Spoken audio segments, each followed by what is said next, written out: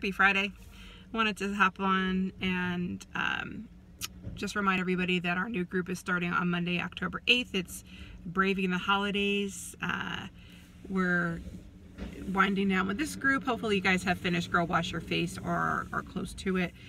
Our next book is going to be by Brene Brown. It's Braving the Wilderness. So I'm excited. I've never read any of her books. So I downloaded the Audible, so you can download the Audible. You can borrow it from the library or purchase it always on Amazon. It's cheaper.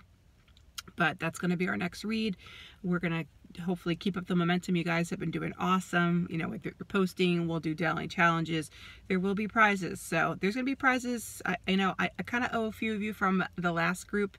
So you'll be getting something very special in the mail coming very soon. But there's going to be prizes as well for all those ladies that participate. I'm not doing the point system. The point system is too tedious to keep up with. But you know who you are.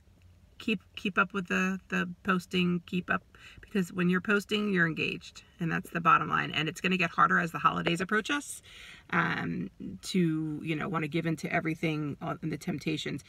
A few treats, totally fine, but don't make it like a habit. So, you know, by checking in, doing your workouts, you know, eating clean, drinking your shakes, you guys are good. So go inspire somebody else. I like Lori's post from yesterday, because it's not just about us in our little bubble. It's about, you know, inspiring other people to want to join what we're doing.